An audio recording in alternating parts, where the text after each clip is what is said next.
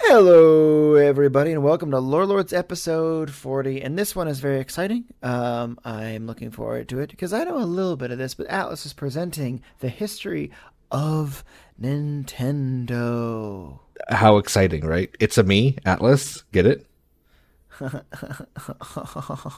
Yeah.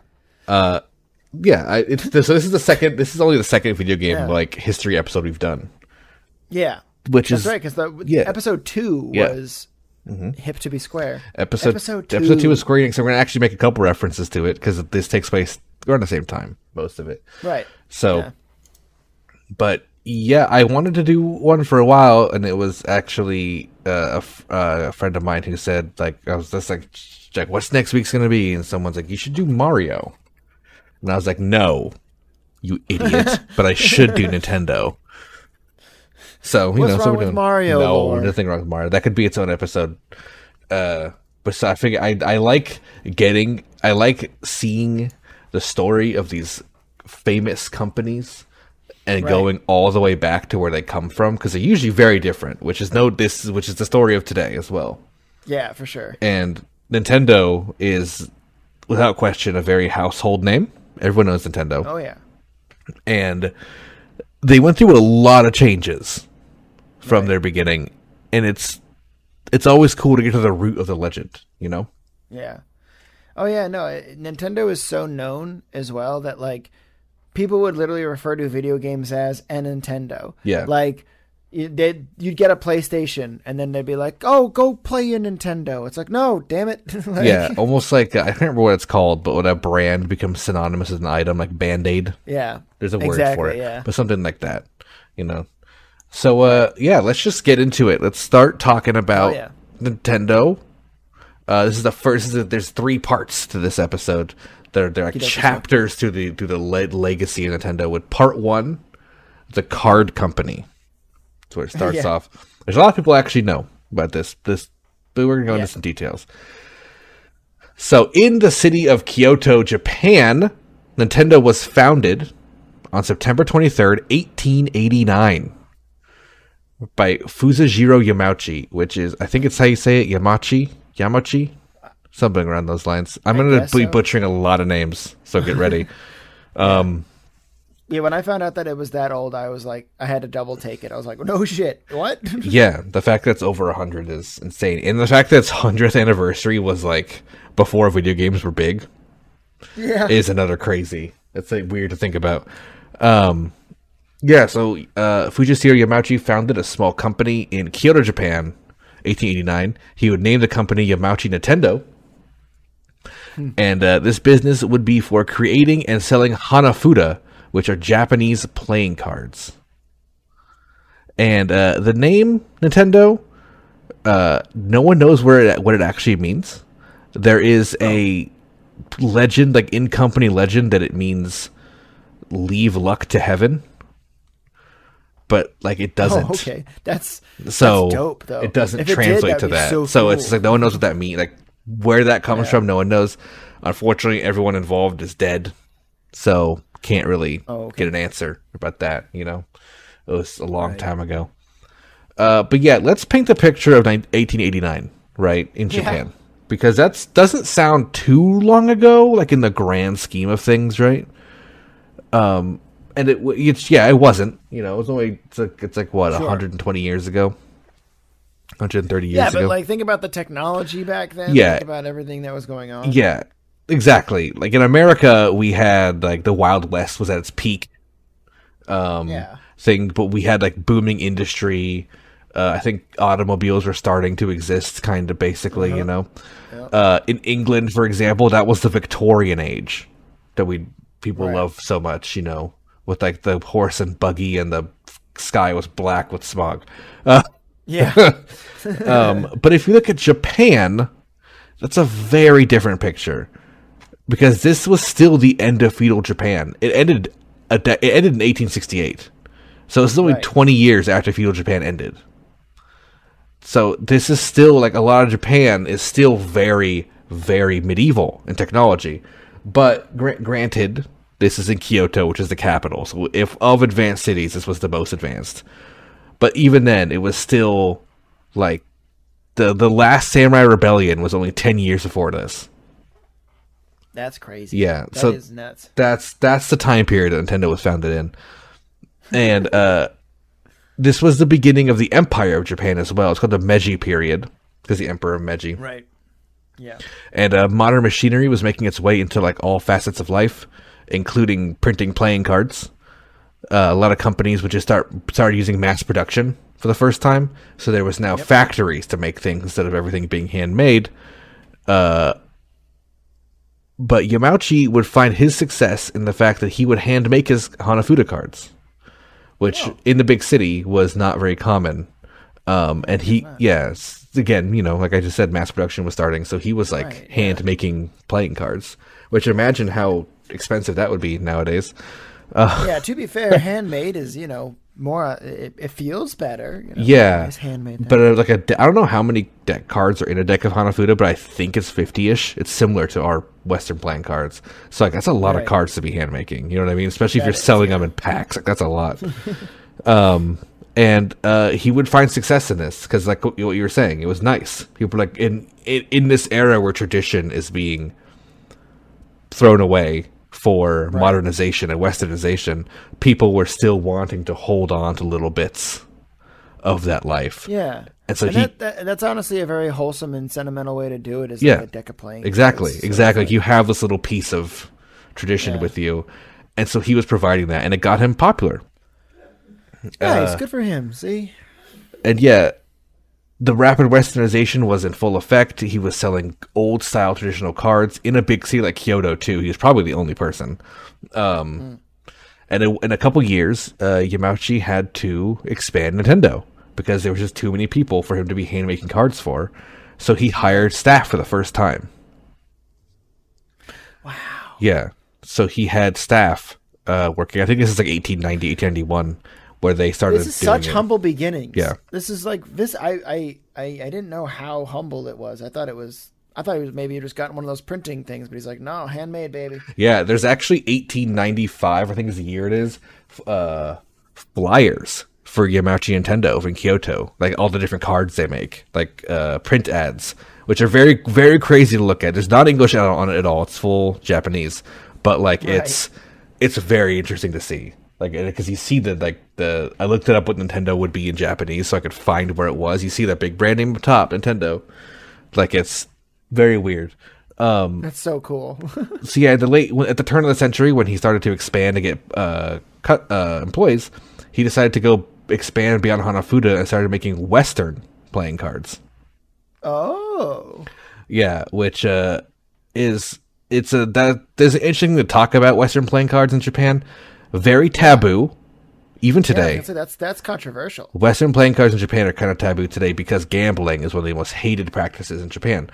But within the transition period from feudal to Western and the Empire rising, there was a lot of drunk gambling people.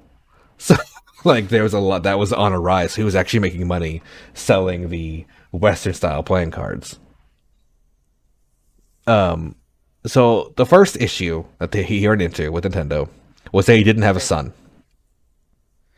Oh. Yeah, sounds like nothing to us, but in this time in Japan, this was how business worked. Tradition dictates that your first son inherits your business upon your death or retirement. And since he had only daughters, he was in a bit of a pickle of what to do. So he actually ended up adopting his son-in-law. Sekirio Kanada was his name, and then he became Sekirio Yamauchi. So he took his stepfather's last name, so he was now part of it, which is weird to think about, like, that's what I was lineage-wise, because your stepson is now your actual son who's married to your actual daughter, but there's no inbreeding happening. But like, as far as like name legacy goes, it's very weird looking, you know? Yeah. So yeah, we don't really have much history after that, after like 1900, until 1929. Right. 1929 is the first time something major happens, which is when Fusajiro Yamauchi retires from the company, which is 30 years after its creation. And also, just think, the First World War happened, which didn't affect Japan that much. Right. But a lot of stuff did happen that time. There was the Russo-Japanese Wars. There was, Westernization happening. So it was a big technology jump. Yeah. And he retired, and his son, Sekihiro, would take over the company as president. And he would continue to print cards in the family business, and he would keep the family business doing well. The business was slowly getting more and more popular as modernization led to more idle time, meaning more people were buying things like playing cards. Yay, money. Yeah, so he was making money off of the modernization because there was less people, spending all day working and then sleeping. So they were people had breaks for the first time. Yeah, breaks are great. Yeah, it's great to have some idle time in your life. It was also the rise of popularity in gambling, like I mentioned before, in the early years of the empire, because there was that's not good. Subjugation was kind of happening, and people were being forced into different classes of society, like, oh, you're a warrior class now, kind of thing. Like, you're now samurai. Yeah. That was a big deal. You're all samurai now, which meant everyone's a lord. Really weird stuff happening. Anyway, people were getting a lot more alcohol, a lot more gambling. Practices started happening in Japan, and so people started buying more Western playing cards. In 1933, Sekihiro would end up establishing a joint venture with another card company, which I believe is what I couldn't even find the name for it, but at the time they were the biggest manufacturing mass-produced Hanafuda card company in Japan, and they joined together and renamed the company to Yamauchi Nintendo and Company. So he gained he gained a couple factories, he gained an office, like he got a bigger setup for the company now. Well, that's good. Yeah. So they're really taking off now. Yeah, they're taking off. But if you know history, this is a pretty bad time coming. Yeah, things are about to go down. Japan was pushing itself as the world's superior nation, according to them. And they pretty much entered the Second World War from the get-go. And war was throwing the world into turmoil. Bad times all around. But with this, Nintendo will continue to print its playing cards and selling even more to soldiers to take out, Nintendo playing cards were a common thing to find in the Pacific. A lot of Nintendo playing cards we have today that are Hanafuda cards are recovered from American soldiers in World War II. That's pretty crazy. Because there's a lot of did you ever play Medal of Honor games? Yeah. Medal of Honor Rising Sun. There was a lot of references to playing cards in it. I remember there being I don't know. I just thought that was interesting. Yeah, in World War II, the Japanese really fell into gambling. It was a big thing because I think they were very corrupt, and that kind of comes with it, I guess. Gambling kind of it's a side effect of corruption, and they just kind of spread. And we have a lot of even Western Nintendo playing cards that were recovered by American soldiers. Because they were left behind, and they were in even ration things sometimes would have not rations, but supply cases. They would throw in playing cards of soldiers, so stuff like that. And Nintendo was in the capital, and they were printing tons of cards, and they were popular. So that's the ones they would pick. Cool. And during this time, the Empire really wanted to push its image in the hearts and minds of people of Japan as the superior nation and as the best army and kind of stuff like that. And they thought they were the master race kind of idea.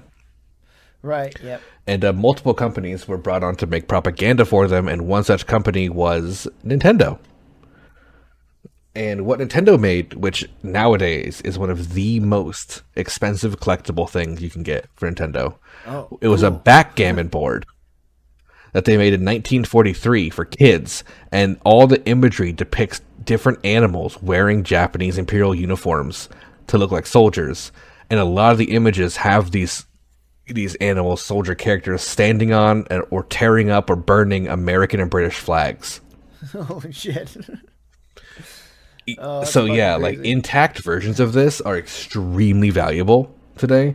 I bet. Yeah, that's big war memorabilia, and the fact that it's branded Nintendo makes it even crazier collectible. So yeah, that's all they really did in the war. It didn't really affect any of the family leadership involved. And a few years later, 1947, after the war, Sekiro would expand the business again by establishing a distribution company called Marufuku Co. Limited. And this would enable Nintendo to self-distribute their Hanafuda cards, and their other products, of course, across all Japan, which this is a pretty normal step, I feel like, the natural growth of a company like that. Yeah. So it makes sense. But the reason they were able to was the post-war Japan boom. Because almost immediately after the Empire fell, another wave of Western modernization hit the country. Thankfully, in a good way this time, where they became a democratic country, and a lot of countries, including America, set up bases there and helped them get back on their feet. And their post-war economy, even though they lost, was very good. Because the people were working very hard behind it, rebuild. We talked about that in the Square Enix episode, too. Right, I do, yeah. Like, they rebuilt the whole city that Square Enix was founded in, 2 months, basically. They just built a city. Pretty insane. Yeah, it's just, they boomed like crazy after the war. Nintendo got, all those workers needed something to do in their break, so you get playing cards. Right. It's a very weird time. They were able to take advantage of this, idleness in people, Yeah, I mean, there's good ways to go about it, and then there's scummy ways to go about it, and it sounds like they weren't too bad. They were just trying to give people something to do. Yeah, no, they weren't doing a scummy thing at all, I don't think. It's just they happened to be selling a product during a time. Yeah, for the first. Because it feels exploitive. Yeah, it's just but during this time, this is the first time people in Japan I'm bored, let's play cards, kind of thing. That never really happened in the past before. So now it's everyone's doing it. So this little Hanafuda card guy just started exploding, So Sekiro, however, would find that history was repeating itself because all his kids were daughters. Uh-oh. Yeah. So women can't run companies. No, that'd be ridiculous. Imagine. Imagine. Yeah, so even post Empire, the Empire was gone. The tradition still reigned supreme at this point in a lot of aspects of Japan. It still does today, in a lot of weird little ways. But this is not one of them, luckily. But he needed a male heir for the presidency of Nintendo.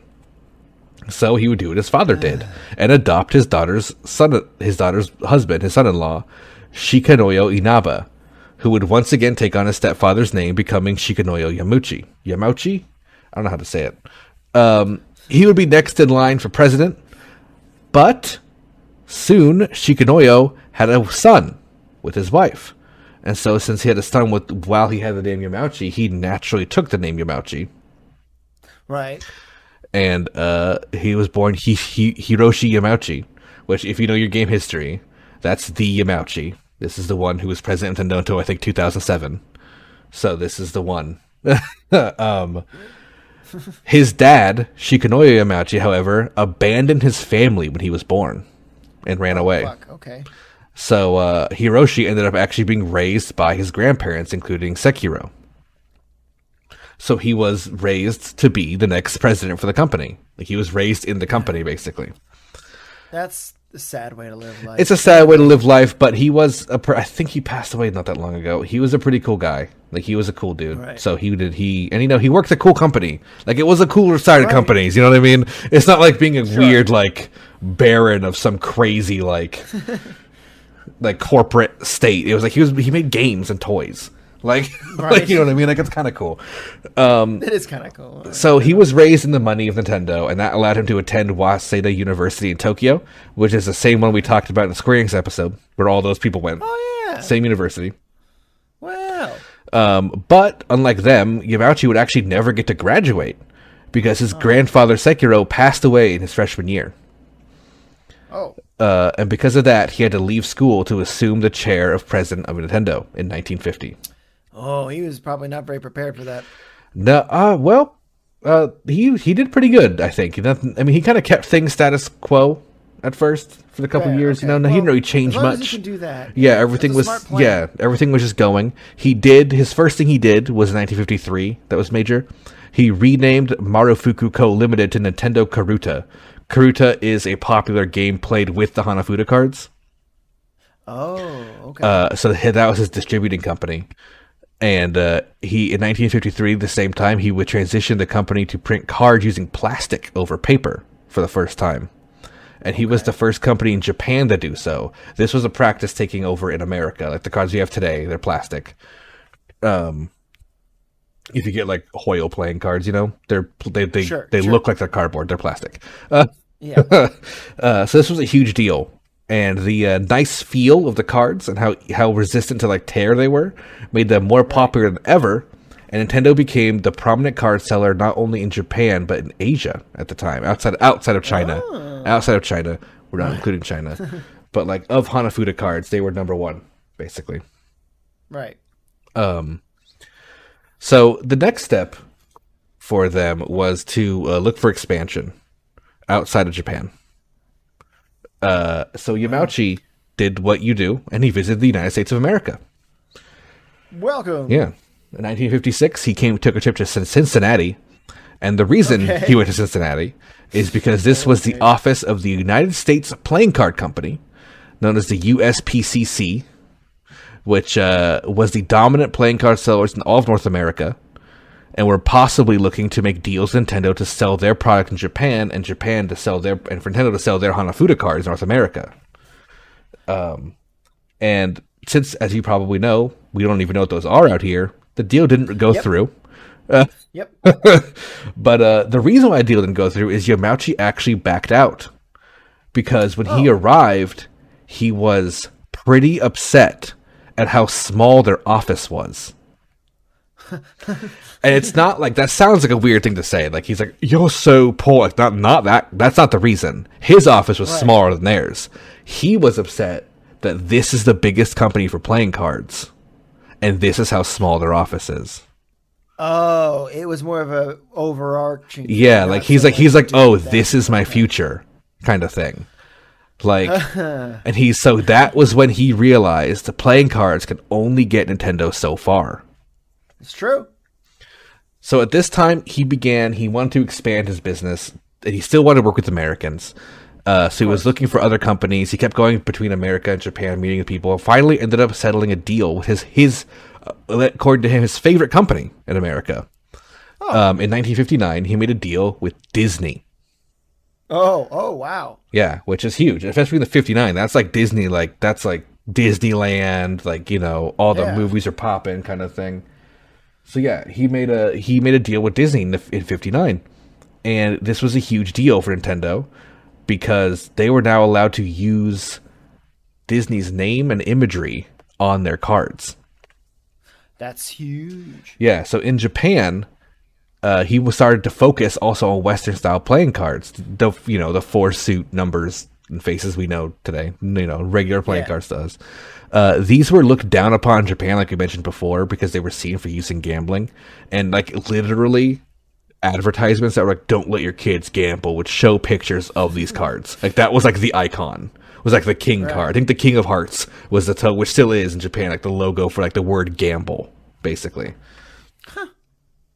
So Nintendo saw the Disney deal as a great opportunity to remove this taboo, as well as sell a popular product to kids. And what they did is they would sell the cards with books, and the books would teach kids all the different games you can play with playing cards. Oh, that's smart. And not only do the cards have Disney characters on them, but the books were like little Disney stories, like Cinderella or like, you know, stuff like that. And it would have like, oh, Cinderella was playing blackjack. Here's how you play. I'm assuming there were games like Bridge and stuff like that, like not the gambling. I think they were trying to specifically not like do. War. They don't teach the kids war. Well, they probably did. I mean, they could do like Peter Pan, War, you know, because that's not a gambling game. It's not like they could do it that way. True. Blackjack. Yeah. I guess you could do it with Alice in Wonderland. They're all playing card, right? You Texas Hold'em. Yeah, that's true. You could do that one too. Cinderella's Texas Hold'em. The Disney Kingdom Hold'em. That's what it's called. So yeah, this actually was a huge success for Nintendo. They sold over 600,000 card packs a year, and they were becoming in like every house. Every house in Japan for the first time was having Western style card packs. And yeah, they were becoming a normal household item, and Nintendo was starting to become a household name because of it. Congratulations, guys. Yeah, they're finally making it. And this actually, what this did, this amount of money they made from this, was what was allowed the company to go public. And they were able to list themselves in the Osaka Stock Exchange second division. Wow. So yeah, this is going into 1960. So like in 1960 they became public. Huge deal for a company to reach that level. So Yamauchi was doing good, He was doing a good job. And as a larger company, he finally decided to rename the company for the market to the name we know today, just Nintendo. It's so clean, it means nothing, and it sounds cool. Yeah, it does. Yeah, it doesn't even sound like. I guess I associate it with Japan today, but like if you kind of think about it, it doesn't sound Japanese. It just sounds like a word. Yeah, I guess you're right. Just I never Nintendo. thought about it like that. Like it is no like accent to it. Just Nintendo. That's how it is. It says as it's spelled. So yeah, he renamed it. He was a public company, and Yamauchi officially declared it was time to end the playing card business. He couldn't get much bigger than this, so they kept making them, but they weren't that wasn't the focus anymore. Right. So with his newly injected capital, he had some room to play with new ideas. And between 63 and 68 are some of the craziest Nintendo stories you can find. The first thing they did was they made a taxi company. So this is very short-lived, but yeah, somewhere out there's Nintendo taxis, which are kind of wild to think about. That's crazy. Yeah, it wasn't a very short-lived project, but also that's a weird first go-to from playing cards to me. Like, you went to taxis, huh? That was your... There must have been some inspiration, like he was having trouble finding taxis, Like, that must have been, mild. That's the only thing I can think of. The next one he did was he made a food company, which would actually be the longest of these short products. There was Nintendo Food. They made, instant noodles, instant rice, those kind of things. Sure. But they also made the Chiritori. Chiritori? Do you know what that is? No. Because I had never heard of this before. It's a Nintendo-branded vacuum cleaner. And the reason why I mention this is apparently it is one of the most sought-out collectible items in the world for Nintendo collectors. Oh, okay. Because they were produced and sold in mass. There's a lot of them out there, but they're hard to find now. It's just a little red round vacuum which says Nintendo on it, and it's in WarioWare. Every WarioWare game, the Nintendo Chiritori is in it. I know what it looks like. Yeah, because I know from WarioWare. Okay. Yeah, so I think that's why it's so popular. It's because it showed up in WarioWare, so they kind of exploded. Yeah, fair enough. So yeah, and then after the food company, which is great, they made a love hotel chain. What does that mean, Atlas? Please explain to me. A love hotel, Pat, is a hotel where you go fuck someone. To be honest, for a second there, I really thought hey, maybe it's not just that. Maybe there's something else to it. Okay. So I looked into it for this because I wanted to know more. Why is this a thing? There's still a thing in Japan commonly today. It's not. And does Nintendo still own it? No, Nintendo didn't do it very long. That was I think it was only about a year they had this business.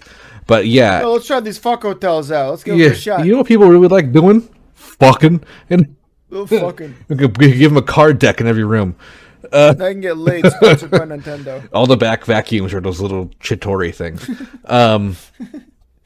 So yeah, it's this practice actually started up after the World War in Japan, where there was these little hotels. These were opened up where instead of in America, for example, I don't know about other places in the world, but in America, when you get a hotel, it's a night is the minimum, an overnight stay. You get the room and you have it for 24 hours, basically. That's your thing. In Japan, they started doing it by the hour, which you can do with some hotels here. But commonly, that's not the case. So in Japan, they know what that's for. They made it for that reason. And you'll see giant advertisements. They'll say hotel with a heart icon next to it. And that's all that means. Love hotel. It's kind of funny. I think we talked about this in the Naruto episode, how it kind of takes place like with that kind of technology and that level. Now that I think about it, they have those in Naruto. Like there are signs that have hearts on it and that say hotel and that point in and stuff. And that's where like what Jiraiya is obsessed with. Yeah, it's a known thing among people in Japan. Like you grow up around them, so you know they exist. You know, and they know what they're for. They're very candid about it. It's not like hidden. Right. It's not like he. It's secret. Like no, it's a love hotel. You go there to get naked with ladies. Yeah, they did that. And gentlemen, yeah. Anyone nowadays, they did that for a year. So maybe someone out there has some Nintendo branded Love Hotel flyers or something. I don't know. That's pretty cool. That would be really cool. That didn't last long. So all these ventures failed except for one, which I didn't even mention, which is the toy company. The Legend of Zelda. No, not yet. Too early. Nintendo made a toy company, which I feel like is a very logical step from playing cards. Like, it makes sense to me. Sure. That's where I honestly thought they were going to go. So when you said food, love hotels, and I was like, okay, guys. Yeah, which it wasn't the first idea. Because, like, toys is the reason they were successful is because of their knowledge of the card business. So, like, it's weird that they did this. Like, they did this kind of, like, step. But, yeah, eventually they had the toy company, Nintendo Toys. And in 1963, Japan would experience an economic boom thanks to the Tokyo Olympics. Oh, yeah. Great. Yeah, but at this time, playing cards reached the saturation point. People just legitimately stopped buying playing cards in Japan. Like, they couldn't sell like a single pack. That's it. Yeah. Everyone had them. Nintendo's stock dropped from 900 yen to 60 yen. Woo! Yeah, it's a big fall. They felt this. But behind closed doors in Nintendo, big changes were afoot. And the next thing that came out, you know it, The Legend of Zelda. No, wait, no, especially not that one. We'll be talking about that in this episode, but not. Which, for the record, I didn't even mention it. You'll see it in the title if you're listening or live or watching this. But this is part 1. There is going to be a part 2 next week for this Nintendo story. So yeah, what was happening behind closed doors? There was big changes afoot because they hired an electrical engineer for an assembly line at their factory named Gunpei Yokoi. Do you know that name? No. Okay. He would soon become famous, and his name is still recognizable today. If you're into game history and development stories, he is big. So he is a big name coming up, and he was hired as a assembly line maintenance guy, basically. At Nintendo, but he wouldn't become famous for that. He would become famous for something quite different. That'd be pretty amazing if he became famous for that. Yeah. So part 2 is beginning now. We're going into the 60s. It's part 2 called The Toy Company. So part 1 was the card company. Part 2 is a toy company. Okay, do you see what I'm doing here? So the 60s. So the 60s saw the first struggle for Nintendo. They would be having to survive the Japanese toy industry, which, while the market was small, it was dominated by 2 giants who were so well established the worldwide knew them, which you might know these. First one was Tommy, Tomy. You know that brand? Oh, yeah. I think they make a lot of like little kid toys. Like it's like kind of like their thing. Yes. And the other one, which I know for sure you know, Bandai. Oh, yeah, big time, baby. So Tomy and Bandai were these, I think it's Tomy's, I say it. They were the big giants, corporate CEO, dominating forces of the toy market. But Yamauchi noticed something in the market, and that was that toys had a short product life. Fads would come and go faster than products would come on the shelves. And most toys, from like Bandai, for example, would sell 2 months and then just stop selling. And additional units would not be ordered because they would just not be selling. So they would just sit in backstock rooms, right? And Bandai would make a new product only about 3 times a year. Which, if you paid attention to the 2-month thing, that is not efficient. Not good. No. But they were still big. A lot of downtime. They were still big. Sure. There just wasn't new products, basically. So this is what Nintendo would do to change things up. They would produce products at a much faster rate with a new product every month. And this would have them enter the race at a very good pace. And while it was difficult to keep up, it did work. And they were able to expand and make sales and open new factories. So this begins the major era for the company in the toy business. And in 1966, Yamauchi would pay a visit to one of the company's major factories, and there he would notice by the side of a desk was a little extending arm toy to grab things. You know what I'm talking about? They're like those little graspers with little hands. Yeah. Common nowadays. Old people got them. Yeah. Common nowadays. Back then, unheard of. When he asked about it, he was told, "Oh, this is nothing. It was created by our maintenance worker, Gunpei Yokoi." Oh. And he went, "Oh, I want to talk to this man." So he talked to him in a meeting, and everyone at the factory thought he was getting fired for making that instead of fixing assembly lines. You know what I mean? But what was actually happening is he was so into this idea that he ordered Yokoi to stop being a maintenance guy and to make this product fully developed in time for Christmas. And hell yeah, dude just got a fucking big old pay raise. Big. And luckily for him, he was able to produce results. And the Nintendo Ultra Hand was made. If you look this up, you'll find it. It's a pretty famous item, the Nintendo Ultra Hand. It's the precursor to the Power Glove. I mean, except it reaches out, but close. You could put a Power Glove on it, maybe. Anyway, this is the standard extending grabbing toy. You know, we all know what it is, like we talked about earlier, but this was the first one, basically. At least in Japan, it was the first one. And it was the first blockbuster toy to be sold by Nintendo. And not only rapidly selling, but it put the Nintendo toy name on the map. Hell yeah, way to go, guys. And after selling hundreds of thousands of units, Yamauchi saw Yokoi's great potential and moved him from maintenance into a leadership position in product development. Oof, that goes from minimum wage to maximum. That is minimum wage to maximum wage. And this would prove to be a very smart move for the future Nintendo. Yokoi's background in electrical engineering would show his ability to develop electronic toys, which were very novelty at the time. But with novelty comes high cost. So they were able to make toys that would sell a lot. And the first one was called the 10 billion barrel puzzle. Kind of hard to describe. I will just Google it to look up what it is. It's a plastic cylinder that kind of works like a Rubik's Cube.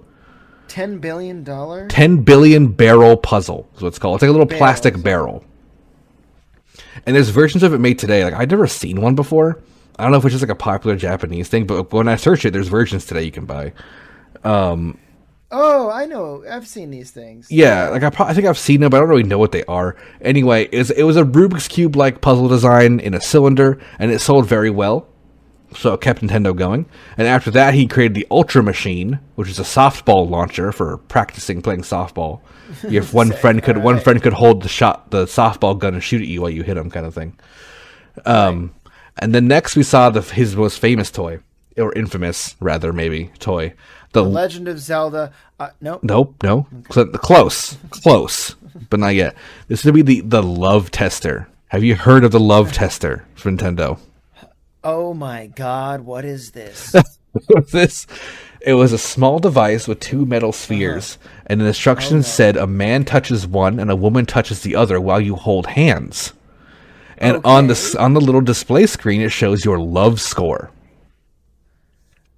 Okay. Yeah. So that came out, and it said that it was even hot. You could raise your love score by kissing the girl while you're doing it. But how do they know? How do they know you're kissing the girl when that's too early technology? It raise your love score. Don't question the technology. Just go with the flow, man. Is it like a heartbeat monitor, maybe? No, there's no technology behind this. It just reads electricity in your body. It doesn't. Kissing the girl doesn't. They said it was. Kissing the girl doesn't raise anything. Surprisingly. So this product, it would sell fairly well, but that's not the legacy it has. It is basically a joke, especially inside Nintendo today. Like, it is a constantly referenced thing by Nintendo. You'll see it pop up in things. For example, in Animal Crossing New Leaf, and I think New Horizon, you can get one for your house. No way. You can get a Nintendo Love Tester. I think they added it in the DLC. One of the DLC items was a Love Tester for the New Horizons game. It's also in every WarioWare game. There's a puzzle where you stand on two electric paddles. Oh, yeah. And that's the Love Tester machine. Like, it shows it in the background. Oh my God. And the score has like a heart and stuff. Like, it's that. In The Legend of Zelda, Majora's Mask, the Love Tester's an Easter egg. You can find a Love Tester in that game. It's in the 3D version, not the original version. So the Game Boy version. They put it in. I think it's like in a store or something. You can see it on the shelf. Fuck! Now I gotta I gotta find it. So yeah, the legend would also be renewed to reality in 2010 when the company Tenyo, which was fully endorsed by Nintendo, released the product again. And it still sells it today in its original packaging with its original instructions, with the Nintendo brand on it and everything. You can just get it now, which is fine. They're like $50. It's funny.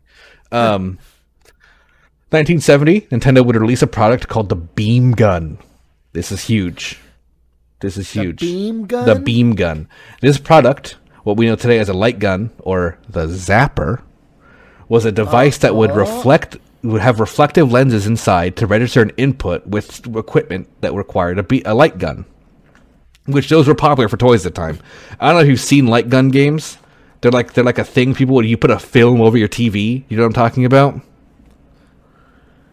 No, I've seen them before. I think they're called like light gun toys or light gun game systems, and it's basically like a reflective thin piece of plastic that you like lay over your television, like over the screen, and it's got like a HUD on it, and like you would be able to like point your light gun at it, and it would like reflect you're hitting a target, basically.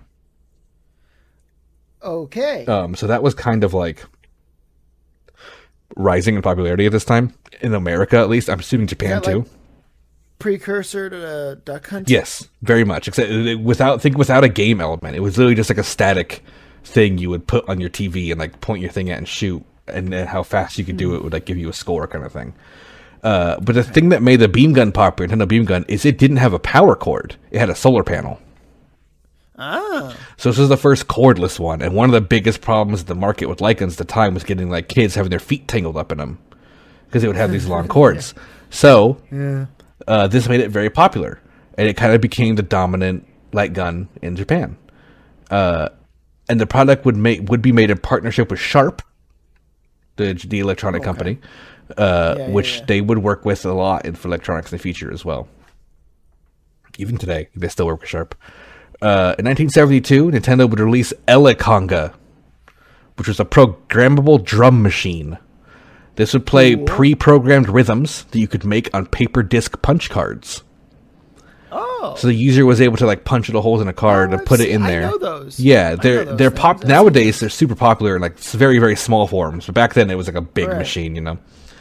And this would be the last major toy sale for Nintendo before their next major venture, which started in the same year of 72. And this is where we enter part 3, the game company. You see what I did there? It went toy company to game company, and it's a card company, toy company. You see, like it's like anyway. No, I don't. Can you explain? Yeah, so like it's like the three. Anyway, I want to go on. In 1972, same year as the Eleconga, we saw the release of the Magnavox Odyssey in Japan. Do you know what the the first ever video game console? This would feature a light gun based accessory called the Shooting Gallery. And this was Nintendo's first involvement in the game industry because can you guess whose light gun they wanted to use? They wanted to use Nintendo's. That's right, Pat. The Beam Gun. Okay. The Beam Gun. Yeah, so which is actually kind of an interesting thing to know is that Nintendo actually was involved with the Magnavox starting in 1970. Right. 2 years before the console launched, and this was all behind closed doors. Planned it. Yeah, well, it was, but it was behind. They didn't like announce this. This was like a secret thing that they were working with an American company called Magnavox to develop and produce. Honestly, the product. That's genius that they did, because that is such a big fucking deal. That is such a that's the new thing. That's literally some of the start of the new thing. So they had to be secret. Yeah, they weren't talking about it, and then sure enough, they made it, and people were approaching them like, "Oh, buy our light gun." They're like, "Nope, we already got one. We got the Nintendo Beam Gun." Exactly. So yeah, it would come out with this little thing called the Shooting Gallery, which was basically Duck Hunt, like a very, very basic version. You know, as you can imagine, the most basic. This is Pong era, so the most basic version of that kind of thing. Nintendo Beam Gun would continue its journey to success following the Shooting Gallery release of the Odyssey, with Nintendo's next major venture. This would be something called the Laser Clay Shooting System. Now, I'd never heard of this before. No. So this was very weird to me. And it sounds like kind of a great time, honestly. This was a light gun-based shooting simulation game using an overhead projector that would display moving targets on behind the background. Now, this was too expensive and large for home sale, so Nintendo would use abandoned bowling alleys and open up laser clay shooting galleries. That's kind of fun. Yeah, so imagine like sick. Giant duck hunt in a bowling alley, like a sized building. Like that's what they. Sounds awesome. Yeah, I really hope. Grab a couple drinks with your friends. Yeah, I found a couple ads for them. I was thinking, like, man, that'd be such a cool poster to have, like an ad to go to like a Nintendo laser clay shooting thing. And yeah, they had. I don't know if they had alcohol, but they did have food and drinks available. So it was like that kind of business, like a bowling alley kind of thing. Yeah, which is awesome. I'm super down with that. Yeah, so they would use these abandoned bowling alleys and set up these locations. They would sell tickets for their games. And they would use a beam rifle, which was just the beam gun, but like big. So you could like put it in your shoulder to feel like you're shooting more accurately for fake reasons. Because it's immersion. Yeah, immersion, because it uses the same technology. Same exact thing. It was just a beam gun. Using reflections on the surface to see if a target was hit, and the technology for this whole thing also, for the record, was developed by Gunpei Yokoi. He invented all this tech was his mind. That's really amazing. But the concept actually came from Yamauchi himself, so they worked together on it. But Yamauchi had the idea, like, let's make a shooting gallery digitally. Because, we don't really have... He was just like, gotcha. And he's like, that sounds crazy cool. Let's do it. We already have the beam gun. And it was a commercial success. These venues would open up all around Kyoto for a while and became very popular as evening activities among the city. Yeah, I bet. However... That sounds like a fun... Yeah. That's like a blast day. No, that's 100%. 100%. Like... It's very arcade style, bowling alley style, like entertainment. Like it almost, I could see a reality where this took off and stayed as a thing. Yeah. You know what I mean? Like imagine nowadays what you could do with this kind of stuff, like digital shooting kind of things. Oh yeah, like it could be like a crazy. That could be a crazy thing. So yeah. However, despite it being a success, the excessive costs of running the venues would become a problem because in 1973 we would see the oil crisis hit Japan. Yeah. So the 73-74 oil crisis was, it's a pretty big world event. Saudi Arabia embargoed oil on nations who sided with Israel in the Yom Kippur War. That's what happened. And USA and Japan were hit pretty hard, specifically. This, of course, had major impacts and would cause the stock market in 73-74 to crash in America. And is a good example today as to why history is important to look at. Anyway, the oil crisis led Nintendo into a 5 billion yen debt a year. They were in debt 5 billion years. They were into a debt of 5 billion yen, which is a lot of money. That's a lot of money. And they were on the verge of bankruptcy. So they had to shut down all their laser clay shooting venues. Very sad, I know, sad times. And this was the first time ever that the company was at a major loss. So Yamauchi's attempt to revive the company was making a smaller, cheaper version of the laser clay shooting system in 1974 called the Mini Laser Clay. Get creative. Yeah. It literally is what it was. But this was an arcade cabinet. Right. And it was able to host multiple games using the beam rifle and be able to be deployed in arcades instead of whole venues. It was big. It's actually really hard to find pictures of this. When you look it up, you mostly just find the machine. But from what I could gather, it's kind of like those like bass fishing shops with like the golf game. You know what I'm talking about? Yeah, I do. That's kind of like what it was. That's so specific. Yeah, but I know exactly what you're talking about. That fucking golf game. Yeah, where you hit the golf and you see it go digitally off into the like that thing. That seems like that's how like big it was. Like it was like a screen. That's so funny. Okay. Yeah. And, luckily for Nintendo, this was a huge success, bigger than the original Laser Clay. And they were basically selling out of the machines to every arcade in Japan. And this got them out of their financial situation. They didn't have to get a loan or anything. They were good. Good job, Nintendo. Solved it yourself. Good job. Yeah. Man, that's the way it's supposed to be. Yes. Yes, it is. Sink or swim, bitch. Yep, they swam. They swam higher, and it keeps going higher because of the markets of arcades discovered. Nintendo forever changed. They realized the arcades were the future, and it began to shift its entire focus on video games and the arcade market. Let's go. Its first steps in the field was to acquire the rights to distribute none other than the Magnavox Odyssey in Japan, which they got in 1974. So Nintendo was actually selling the Magnavox Odyssey. They were the only company in Japan doing so.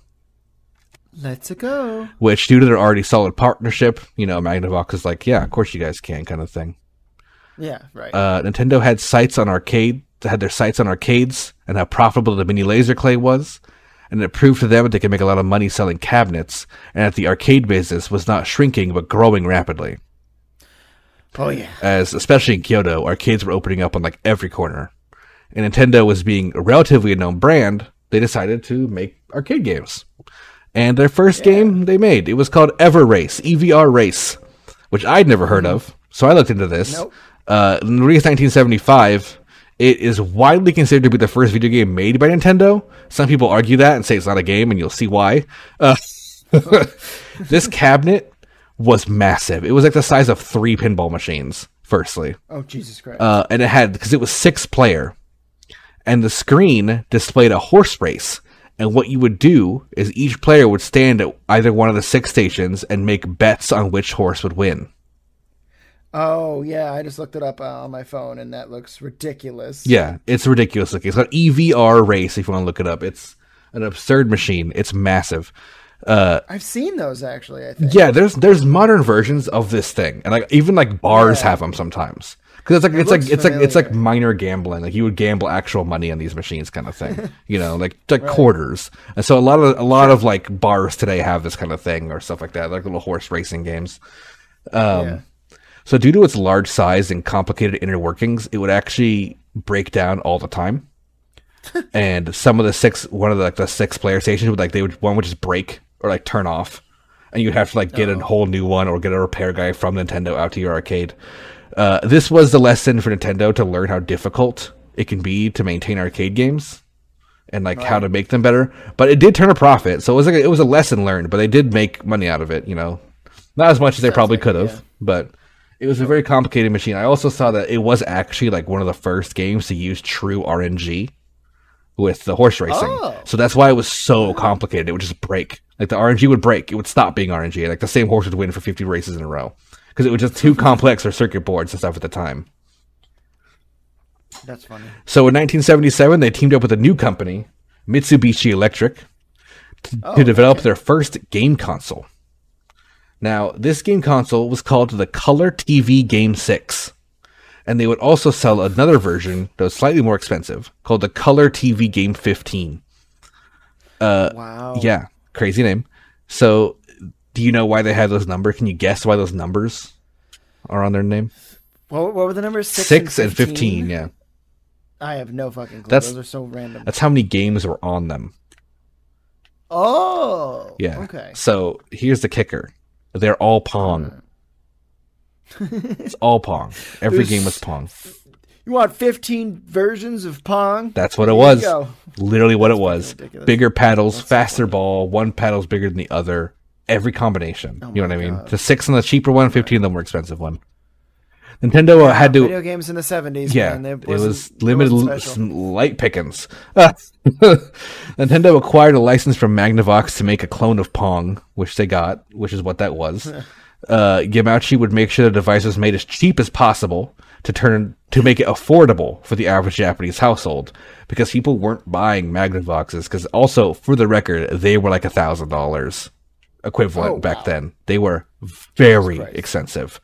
Because it wasn't like video game, right? It was like electronic. Like it was like a fancy like box, you know what I mean, that people didn't understand. So it was very high priced for, novelty reasons. Sure. So both these consoles featured only Pong, like I mentioned, one having 6 versions, one having 15 versions. And this product, when it released, it was a lot cheaper than any of its counterparts, and it would sell much higher than the competitions would. And also for the record, one came out, the 6 came out, and the 15 came out literally a week later, which is hilarious. Okay. I love that they just released the same thing with more Pong variants a week later. It's also like white instead of orange. It's weird. I got the 6, guys. I got the 6. It looks really stupid. If you Google search what this thing looks like, it's really dumb looking. I really hate it. It almost kind of upsets me. Again, because it's ridiculous. Color TV game. Nintendo Color TV game, like 6 and 15. You'll see it. Probably there's a whole series. You probably might find all the versions of it, right?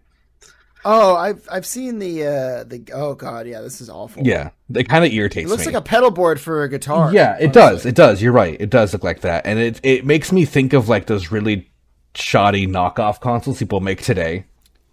You know what you should do? You should pick up those things and you could use them for sets to make it look like you're on a spaceship.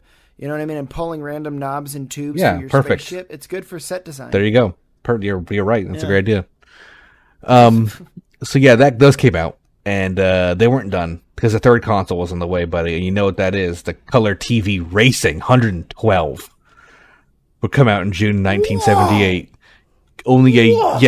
And only a year after the previous ones, to the week, I believe, too. Can you guess why it's called 112? Because it has 112 games on it. 112 variations of Speed Race, the popular arcade racing game. Pong. So one version would be like, oh, the blue car's faster. The red car's faster. Right. The red car's slower. You know, so you can see how you get to 112 variations. It was... Oh, my gosh. It was the thing. It's got a little wheel on it. It was kind of cool looking. That's cute. The next year would pass, and we would see another Color TV game come out called the Color TV game Kazushi. God. This would come out in 1979.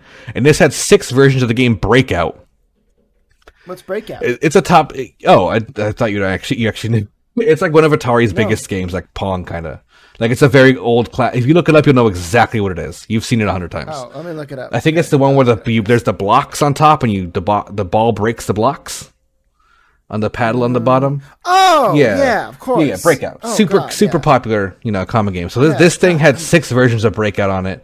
They couldn't get the rights to Breakout because it's Atari, so they made their own version and called it Block Fever.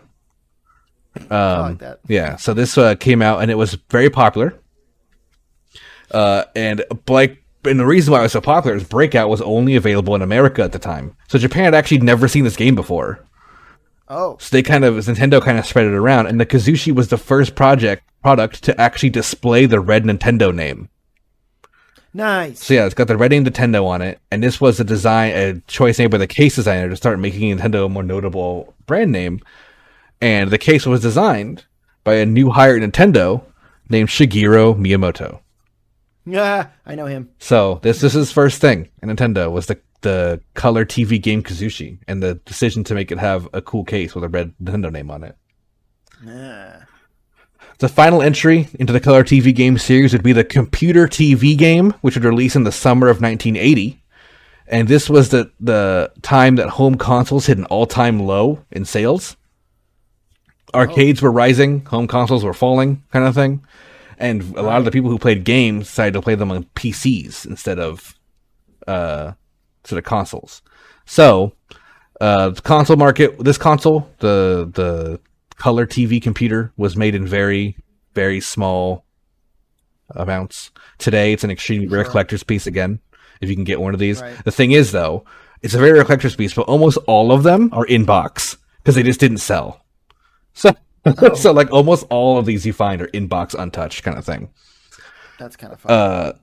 And it was the first fully in-house made console as well. Mitsubishi was not involved.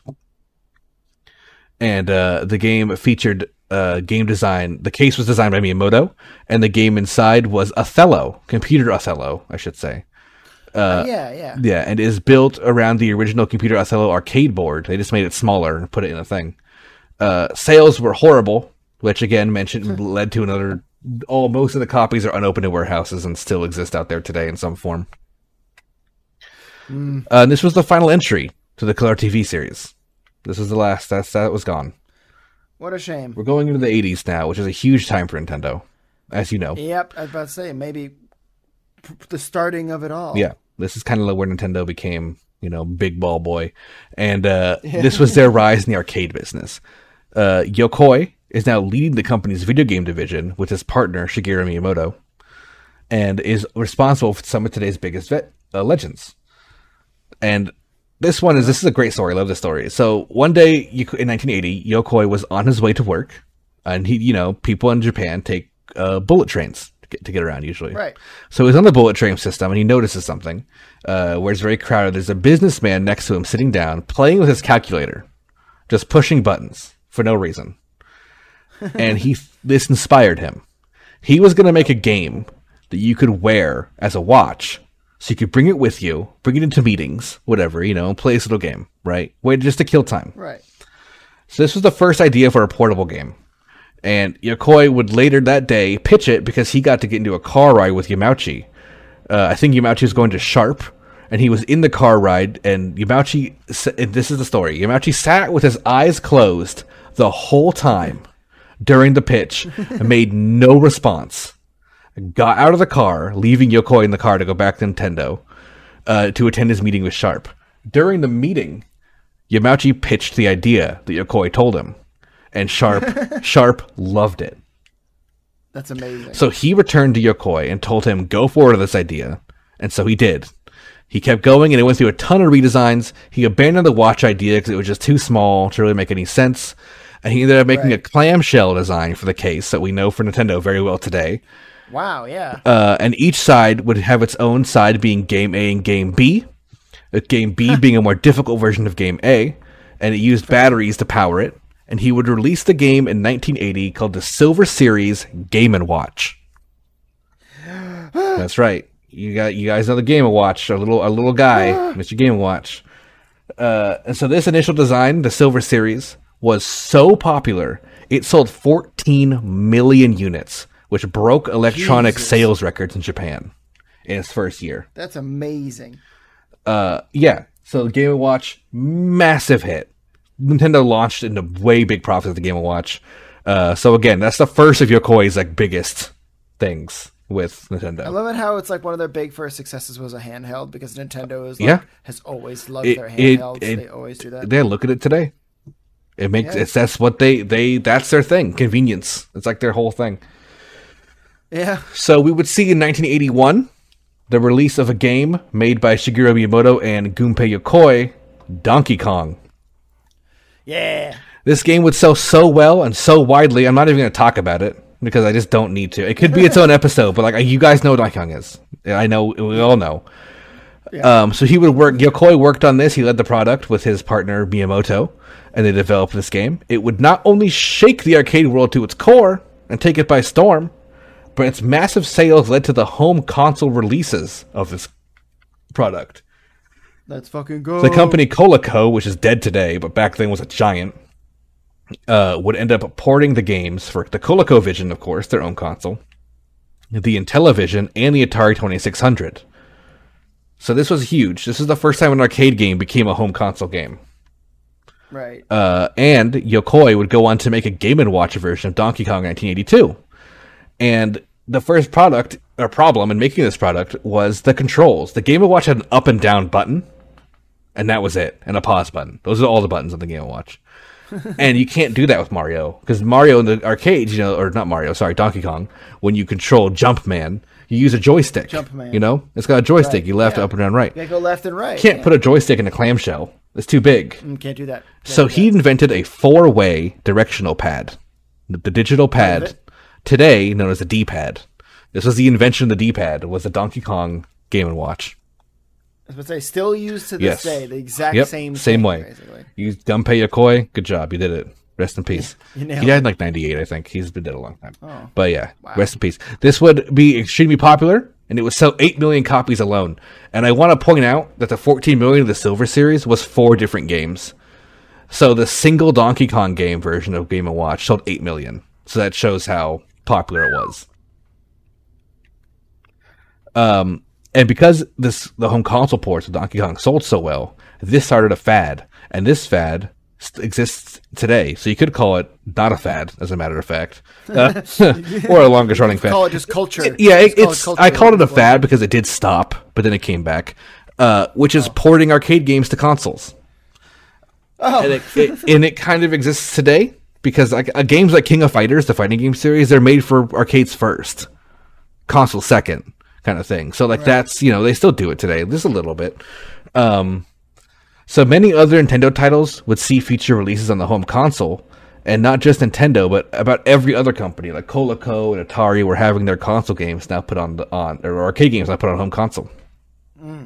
And while arcade is dying, like I mentioned before, while they're dying in America, it's really hard to find arcades. Granted, the ones that you find are usually busy as hell. like they're open for a reason. In Japan, because they're like novelty things. Yeah, like exactly, arcade, exactly. Go there for a specific date or something. Yeah, but in Japan, which I'm down with. Great date.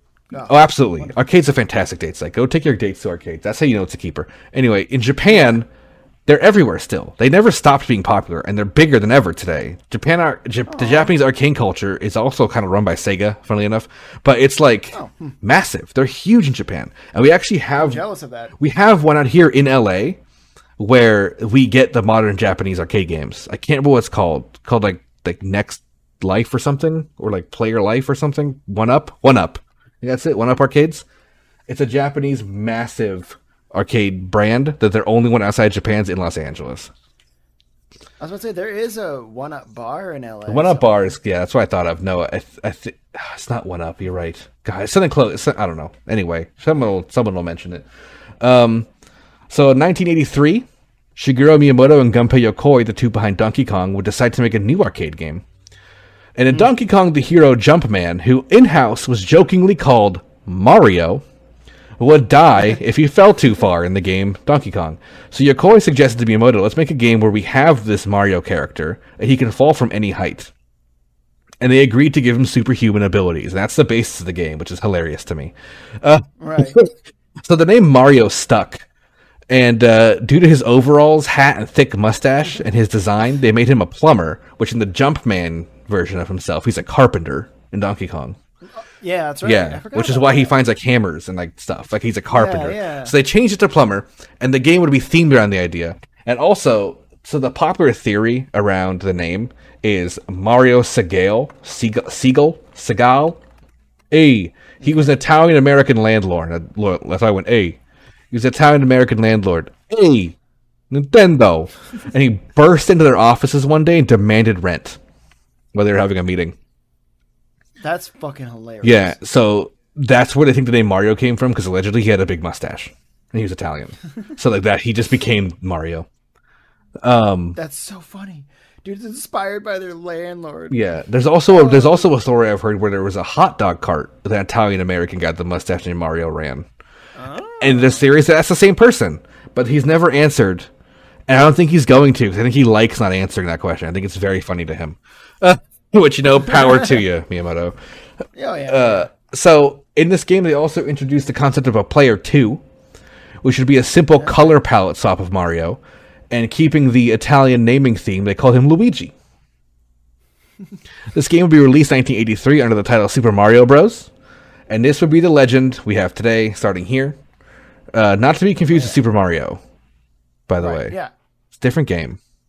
So not that. Stop it. Super Mario Bros. The one where they go with the pipes, the back and forth, and the black background. That's this one. And you hit the thing, and then they fall down. Yeah. And so this would not only quickly outsell Donkey Kong, but it would be almost immediately, within a month, ported to home consoles. Oh, yeah. And Nintendo was living on constant arcade success, as well as Game & Watch systems being put out frequently, which they kept going till 98, by the way. Didn't know that. That's crazy. Oh, wow. I didn't know that either. They just never stopped making Game & Watches. And they never went up in quality either. They were still like little bad screen, that you can't see anything on. They already had Game Boys at that point, too. They were like super cheap. That was the point. You could go buy this really cheap little clamshell thing for like a little kid, little kid, Right. So that's kind of where they became until they eventually died. And now they make more. They still make the Gold series today, which is like the original version, like with Mr. Game & Watch, like fancy that kind of stuff. But yeah. So the Game & Watches were selling, arcade games were selling. Nintendo decided they were going to make another big move in the industry, and that was to make a home console of their own. Oh my god. And this home console would be cartridge based like others, not floppy disk based, which was a hilarious argument to think of now. Right, yeah. Oh my god. Yeah. Their idea was to make it would be a home console that could play these arcade ports at their arcade graphics levels and their arcade responsive control levels, basing That's crazy. A fucking high tall order. It is, and it didn't make it, but it would host its responsive controls because they used the D-pad on the controller instead of the joystick. That was the big thing they pushed, like use this D-pad, which at the time Nintendo was the only company using it. So it was like, You know, very special to them to use it. Right. And it would be designed by a man named Masayuki Umura, using hardware from the Donkey Kong arcade cabinet, the Radar Scope arcade cabinet, and Namco's Galaxian cabinet, which I think was illegal, but we'll overlook that. It was originally designed as a 16-bit system with a fully operating keyboard and a floppy disk drive to function as a home computer called the Gamecom. Remember that console? Yep. No. It never came out because Yamauchi said not only are these features too expensive to be selling on every device, but they were too intimidating, stating that, quote, only technophiles knew such devices. Oh, yeah, you gotta have something you can just hit a button and it's on. Exactly, he's not wrong. It sounds silly to say today, but in the 80s, running a computer and owning a computer was like a hobby activity. That was something that you didn't really do. People didn't do that actively. Right, that makes sense. So, he wanted a system to be easy to understand for every member of a family. So, you know, mom, dad, kid, dog, they can all use it. The dog. And they would set this up alongside the family TV. So that was the idea, is it would sit next to your, like, Betamax player. You know. Did they have those in the 80s? Like, did they have a home video in the 80s? 1985? Is that what year it was? No, 80. 83? It was 83. This is 83. Did they have VHS players in 1983? I don't know. Anyway, he wanted it to be a console adjacent to other things by your TV. So I'm guessing something like that. And to be easy to understand. And it was actually Uemura's wife. The VHS came out in 1977. Okay, perfect. So there was VHS and Betamaxes at that time. Yeah. And they could be, you know, put it next to that. That was the idea. So Uemura's wife came up with the idea of calling it the family computer because it was neither a home or personal computer, and so the name Famicom was born. That's cute. I think I've heard that. That's what it's called in Japan. It's the Famicom. The system would release they would release the system on July 15, 1983 under the easy to roll off the tongue name Home Cassette Type Video Game Family Computer. Oh no. Yeah. Oh no. So it would have Donkey Kong Jr., and Popeye. You know, that Popeye like game. Popeye the Sailor Yep, Man? Popeye the Sailor. Very popular arcade game back in the day. All right. As its launch titles. However, it had a bad chipset on the motherboard, and this would result in massive crashing issues, and so they ended up having a massive recall to bring their products back. And following their recall, they relaunched it under the much simpler name Famicom, with its new motherboard. That's much better. And it immediately took the home consoles market by storm, and within a month became the #1 home console in Japan. Let's fucking go. So yeah, if you look it up, you'll see it's red and white. It's called the Famicom in Japan. It's the same as ours, just different name, different packaging, same insides. Yeah. That's how it's always been called in Japan. Like if you look at games now, like in the Japanese version of the Switch store, it's called Famicom and Super Famicom, not Nintendo and Super Nintendo. So it's just their name for it. So yeah, it was so like Famicom 64. Famicom, no, not that. Unfortunately, that was the Famicom Switch. The Famicom Wii. Sorry. The Wii. Hold your family's Wii. Anyway, Japan now had a home console of its own, and it was selling like crazy. This was the first Japanese home console, by the way, and it was so popular that they were approached by Namco and Hudson Soft to allow third-party games in their system for a 30% fee. Nice. They agreed, which we actually talked about this happening in the Square Enix episode in a little bit more detail if we learn about that. But so they would agree, so you would be able to make third-party games for a 30% fee, which, for the record, that was the industry standard until 2010. So 30% fee to have your game on a third-party thing, which is 30%'s not bad. It's not bad, but it is a lot. I think it's smaller now. It should be. They agreed in 1984 that all types of games would be releasing for the Famicom from all companies, American, Japanese, whatever. You will come with us, get 30%, we'll print your game. Huh. So at this time, Nintendo was taking Japan by storm, but America had its eyes on the real was the real prize Nintendo had its eyes on, because he remembers that visit to Cincinnati and being so blown away by how big things can be in America that this whole time he had the goal that we have to make it in America.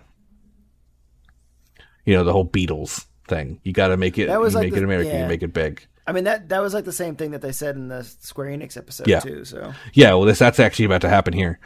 So the North American market was the future, and they actually had a deal with Atari to release the Famicom in America under the name Nintendo Advanced Video Gaming System. And this deal was set to be finalized and signed publicly at the Summer Consumer Electronics Show in 1983. However, during the show, Coleco had a demonstration where they showed Donkey Kong on their console without the rights. Oh. So Atari didn't know this, and Atari saw that and panicked and said, "What the fuck, Nintendo? You're working with Coleco? Like, how you doing this?" And they kind of like paused the deal, right? Right.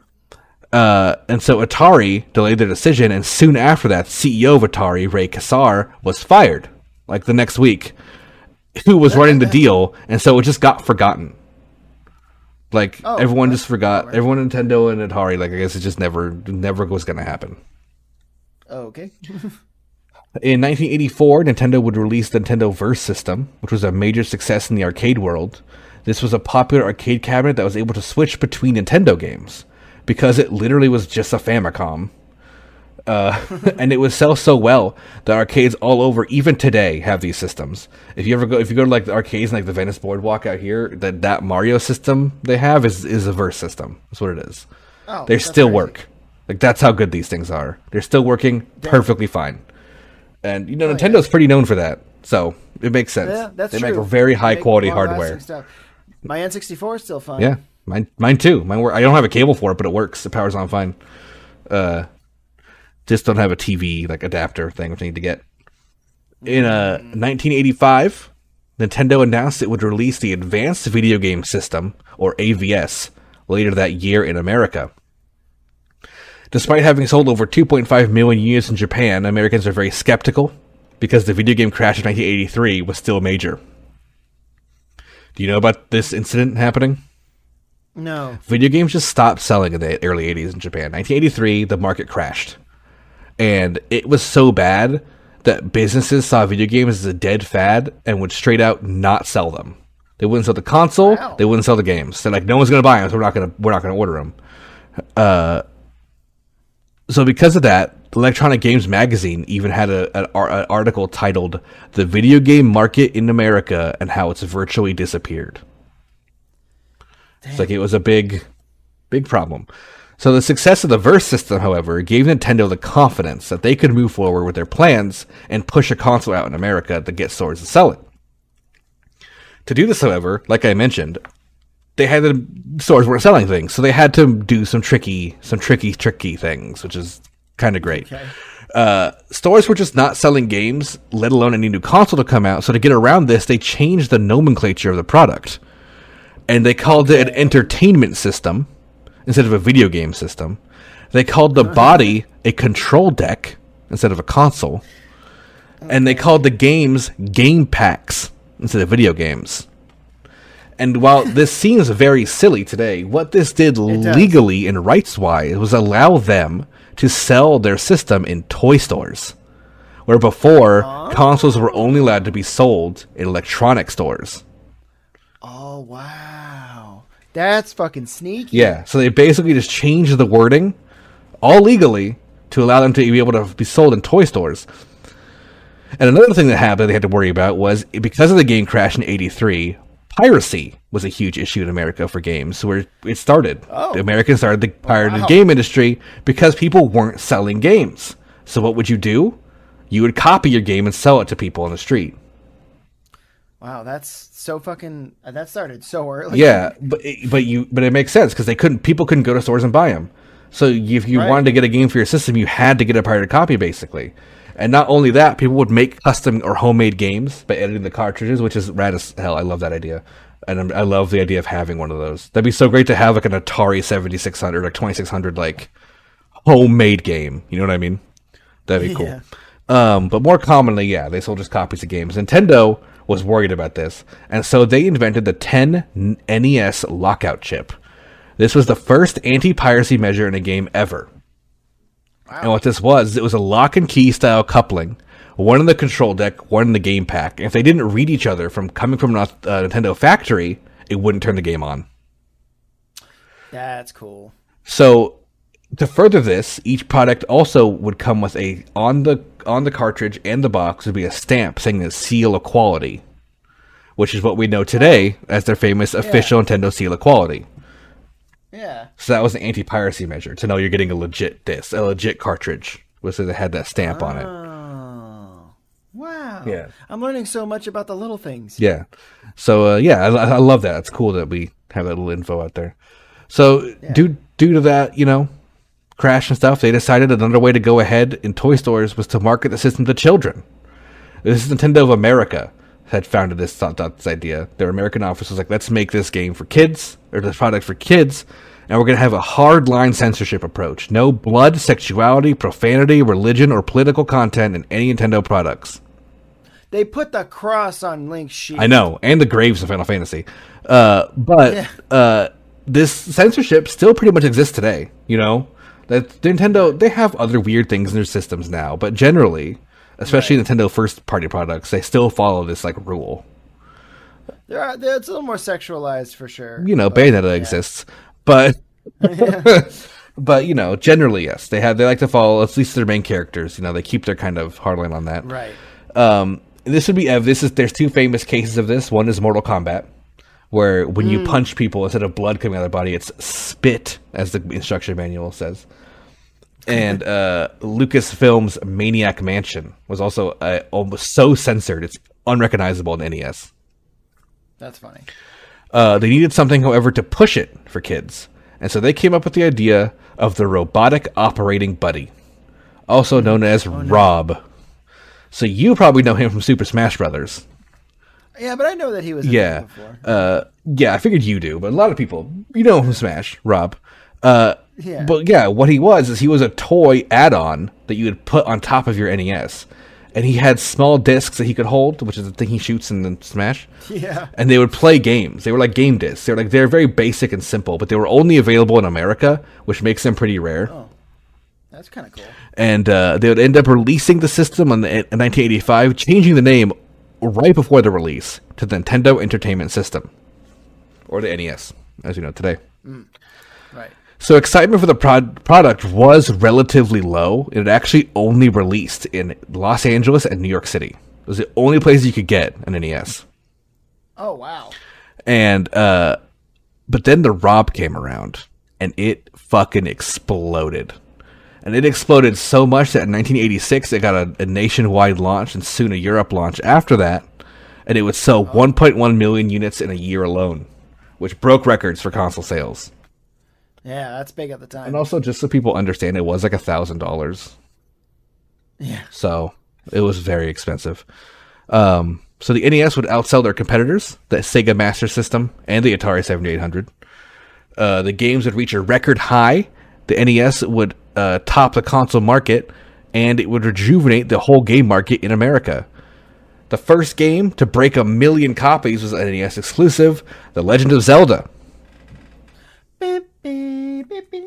Fuck yeah, let's go. So it was so popular, it broke 1 million copies, they actually ended up giving away Legend of Zelda copies with magazine subscriptions to Nintendo Power, too. That's awesome. So it was so popular, like, well, if we don't have it, here it is, kind of thing. Like, get into your NES, it became huge. And this would be broken again very soon after, a couple years. I think 89, it would break with 1.7 million being sold for Final Fantasy. Right. So that was the game that broke Zelda's record. And then it would be broken again with 7 million copies sold of Super Mario Bros. 3. Boom. So we went from 1.7 to 7. That's a big jump in sales numbers. And by the way, Super Mario Bros. 3 was the top-selling game in the world until 2006. Whoa. Yeah. I didn't know that. Yeah. Do you know what game beat it? Tetris. No. I don't know. It came out in 2006. Oh. It was Nintendo. I'll give you that. Can you guess what it was? 2006. The only thing, no, I don't know. Wii Fit. Oh my god, really? Yep. That's so fucking funny. Wii Fit did it. Well, to be clear, it's called Wii Sports. It's a confusing thing to say because Wii Sports came with the Wii. But when you bought Wii Fit, the game, it was called Wii Sports. But that's what it means. It means the Fit game when you see that record. Wait, the Fit game outsold. That's wild. Yeah, I never had it. It had I never had it either. I never had that game. I mean, I also wasn't an old person exercising with my Wii. I was a child. That's true. A teenager at the time. Yeah, so same. that wasn't art. But yeah, it was a household thing. I know a lot of people who had Wii Fits in their house. So that's crazy. Yeah, and by 1992, the NES sold 40 million copies worldwide, 30 million in America.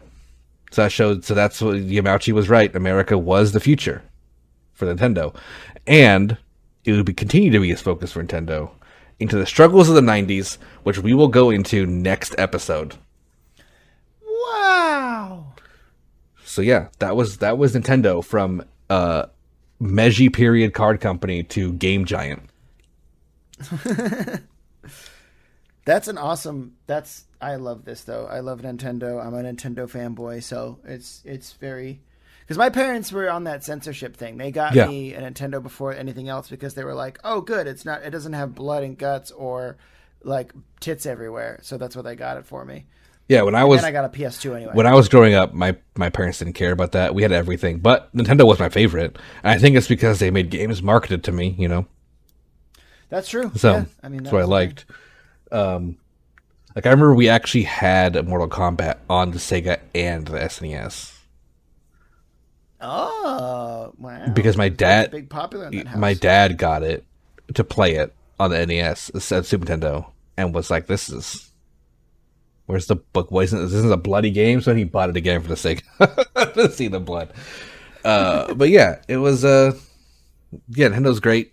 I actually played a lot with the NES as a kid too, because my brother would always be using the Super Nintendo, so I had to play around with the Nintendo. That's kind of cool. So you kind of like you still had the early game introduction type thing. I did. I was born in 92, so I was born after Nintendo. Right. That was it. That 92 was the end of the NES basically. That's like the Super Nintendo's coming in. So I remember having the NES. I remember hooking it up in the living room of my house instead of the den where my brother would play the Super Nintendo, just to be able to play a game at the same time. Right. Yeah, no, I actually got into video games later because my first console was technically a Game Boy Color when I was living in Thailand because it was good. It was convenient to keep me distracted on planes. Yeah. And then my first TV console was the N64. My first game, though, people know, was A Link to the Past because I played the Super Nintendo at my cousin's house. Yeah. And I was like, what the fuck is this? This is amazing. Mine was Sonic the Hedgehog on the Sega Genesis. That was the first game I ever played. So. That's awesome. Yeah. Sonic for life, dog. Show me that porn. I'm joking. Don't. Please stop it. Stop making Sonic have sex online. All right, guys. That's the end of the episode for Nintendo Part 1. Next week, we'll be doing Part 2. So tune in for that. Thank you for listening. Thanks for being here. I loved video game history ones. So it's always a pleasure to do. Yeah. All right. Good night, guys. Have a good night, everyone.